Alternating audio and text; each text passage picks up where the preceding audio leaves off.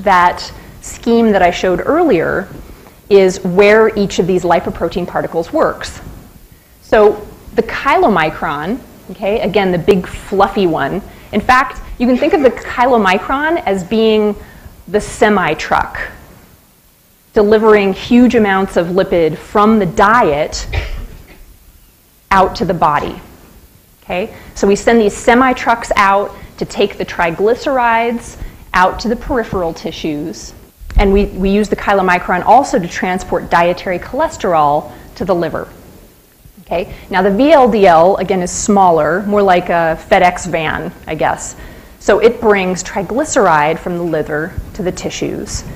And then LDL and HDL are working to transport cholesterol.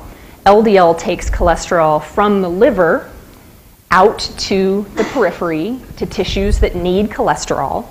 HDL brings cholesterol back to the liver. Okay? So let's then start to